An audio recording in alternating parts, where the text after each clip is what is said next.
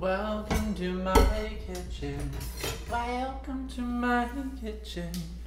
I decided that I want to try and make my own hair products just for fun, like some DIY hair products. And so that's what we're gonna do.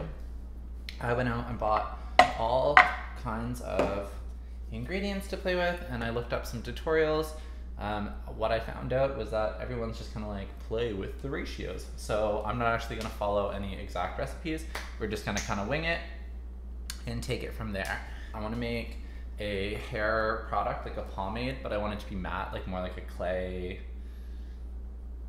matte thing. It's kind of getting dark in here, so I'm just gonna really like jump into it. The first thing I wanna make, how cute is that? That is so cute. So I'm cutting up a block of beeswax. So beeswax is gonna be like the thing that makes the product like have hold. And then I'm adding some shea butter. A lot of the recipes called for like coconut oil. And if I'm being honest, I don't really like coconut oil all that much. It breaks me out a little bit. It doesn't break out everyone, but some people have a hard time with it. I also don't really like it like texturally on its own. So people said shea butter is like a good substitute. And they said it makes it less greasy, so it's like more, you usually put an oil in it, like a liquid oil. So I'm using jojoba oil. And then to make it matte, I'm mixing in some bentonite clay. Ugh, why is this so hard to cut? Oh my God. I ended up spending like a decent amount of money on this. It's definitely not cheaper than like buying hair products. So I don't really know why I'm doing this anymore. And we're gonna test all these out together over the next couple days and see how they actually work. I guess we'll see. So we are going to melt all of it together in a double boiler, but I don't have a heat resistant glass bowl. So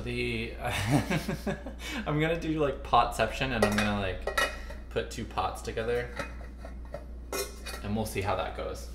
I just feel like, how cool will it be when people are like, oh my God, I love your hair, what do you use in it? I'm like, I made it myself. I like harvested the wax from like a bee's nest and etc. And then, you know, I realized this like after I bought all the ingredients and stuff, that because I'm using beeswax, these products aren't gonna be vegan. And so I'm sorry if you guys are vegan out there and you wanted to try these. 4 tablespoons of beeswax that I've chopped up. Because like, honestly, all of the different recipes are like totally different from one another. I think I'm gonna use like a tablespoon of shea butter. That seems like a lot. I don't know, man. This isn't working.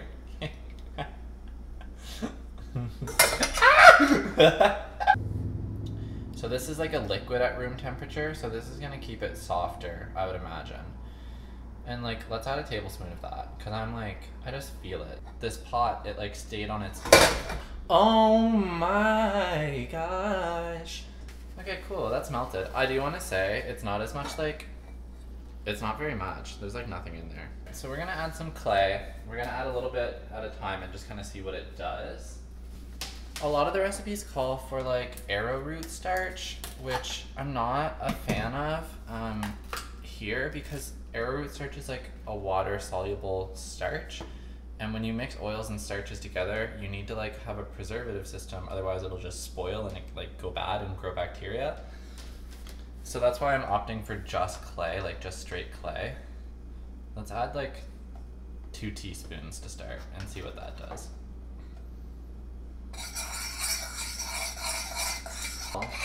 It's like gross colored. Ew. I'm gonna add 2 more teaspoons because I'm bold and daring. So I don't want to overload it with clay, but I also want it to be like nice and matte and almost gritty. I guess we're done. That seems like too easy. Oh no. I don't like this anymore. That actually made like a good amount. Like not crazy, but... So it's setting up super quick, which I like. This is like how much product I got. I'm gonna let that sit and like set up. It can't be used right away, obviously.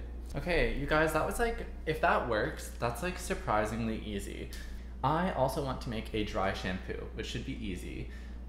And it's actually really like good opportune timing because they just recalked my bathtub, so I can't shower for like a couple hours slash I'm gonna wait till tomorrow morning, and my hair is super greasy. We are going to make an arrowroot powder dry shampoo and we're gonna do like a couple tests here. So I have 3 little spice jars and I'm gonna divvy my arrowroot starch up. This isn't working.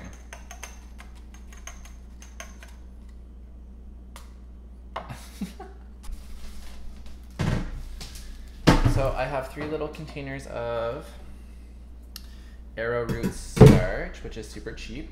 And to that, we're gonna add some cocoa powder because this is gonna be like what absorbs the excess oil in your hair as a dry shampoo, but it probably is gonna show up really white in my hair because I have dark hair. So if you have blonde hair, you can leave it white. And if you have like ash brown hair, they say putting cocoa powder in it tints it enough to make it like less obvious. And then for black hair, they say to use activated charcoal, which I didn't get, but I found they had like black cocoa powder, like a half teaspoon of the dark. It makes me kind of weirded out to put cocoa powder in your hair, but I guess it's like, it should be fine. Like, so that's the plain white one. And then that's the one with normal cocoa powder. And then this is the one that I added the black cocoa powder to, which actually looks lighter, but it looks less red. It looks more gray, so that might be like the advantage. I don't know. I'm gonna start with the white one just to see how badly it shows up in my dark hair. And my hair's pretty greasy. I don't know if you can tell. I haven't washed it in a couple days. Been wearing a hat, whatever, etc. Did that even do anything? Let's see. I kind of feel like you should just like rub it in your hand and then, you know, rub it in or something. Oh, I see it. It's definitely very white.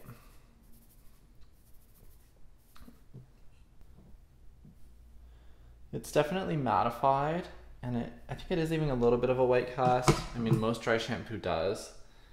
Let's try normal cocoa powder. This would make your hair kind of smell nice, I guess.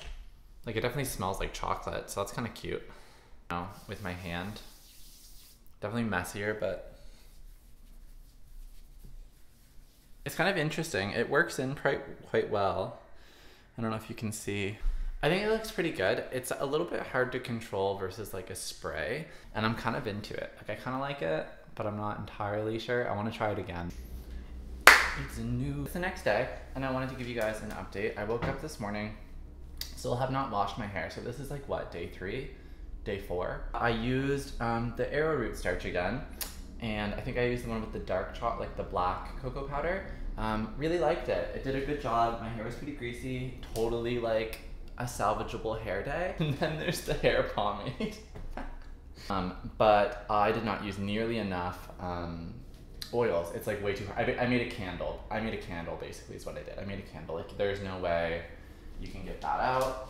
It is solid in there. Like, it's solid in there. Like, it's not coming out. I want to salvage this somehow. I want to see if I can turn it into something usable. So I'm going to scrape this out, remelt it down, and add more shea butter and jojoba oil. You can see it. That's the failed pomade candle, and an extra 2 tablespoons of jojoba oil, and an extra single tablespoon of shea butter. Ah! Oh my god, I gotta not do this anymore.